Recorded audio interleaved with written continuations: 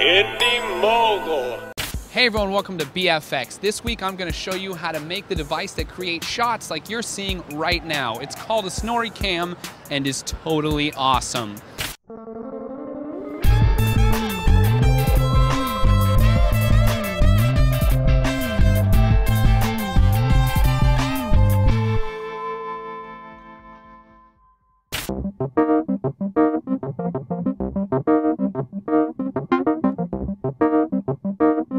This is not the first time Indy Mogul has shown you how to make a Snorricam. Almost 2 years ago, we brought you an amazing tutorial sent in by Indy Mogul viewers Mark and Cody. And today, we're gonna be adding to their already great design. For those of you who don't know what a Snorricam is, it's a camera mount that attaches to an actor's body. It points directly at their face, and as they move around, their face stays stationary and the rest of the world moves around them. It's great for creating a weird and dreamy look. It's a favorite tool of Darren Aronofsky and has even been used by Martin Scorsese.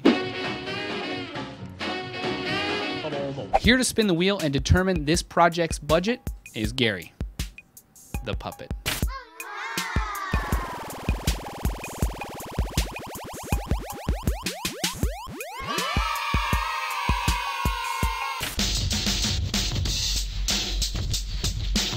An old skateboard or some plywood, more scrap plywood, about 5 feet of nylon strap, 2 matching strap buckles, some 1/4-inch foam padding, a bungee cord, 4 metal corner brackets, and miscellaneous bolts, nuts, washers, and screws. I'm here to see Helen. Best Job Ever is a weekly series profiling the coolest jobs in the tech space. Check it out at bestjobsever.net. Are you listening? Maybe you'll find your best job ever.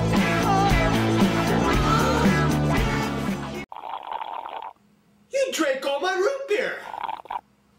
Have you lost your mind? Oh yeah? Suck on that! Oh. Triple time lapse! Woo! This project is rated skill level 4.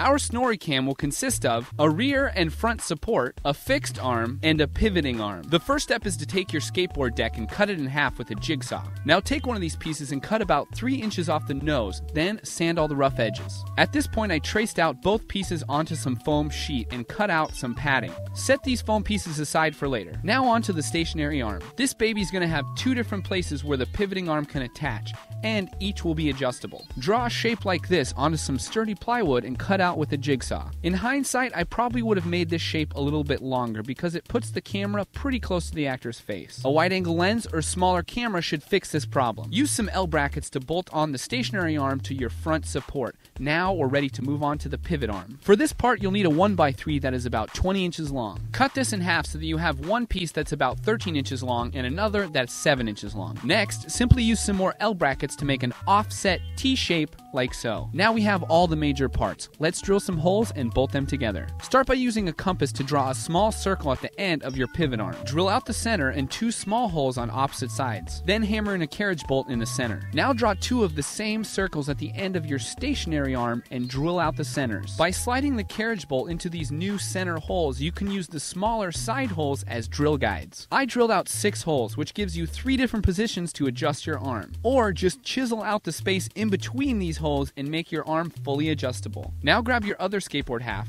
the little piece of skateboard we cut off, and your nylon straps. Hot glue the straps to the little piece like so, then screw it on to the rest of the deck. Next, use a metal bracket to bolt on the bungee cord like so. Our bungee cord is about 2.5 feet long. Going back to the front support, bolt on 2 small metal brackets that your bungee cord will hook into. Also, bolt on the 2 plastic strap buckles to the top. The last steps are to make sure all your bolts are tight. Glue on your padding, and drill a hole at the top of your pivot arm so that you have a place to attach your camera to your new Snorricam.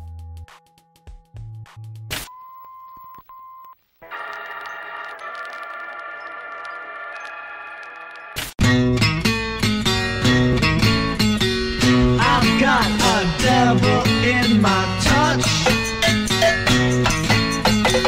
I've got this go-pot in my crotch.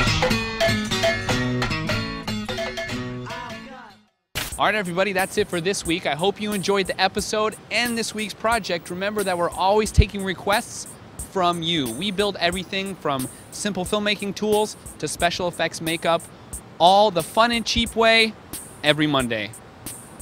See you next week. What kind of scene would you film using a Snorricam? Let us know by leaving a comment down below. I'm gonna throw up.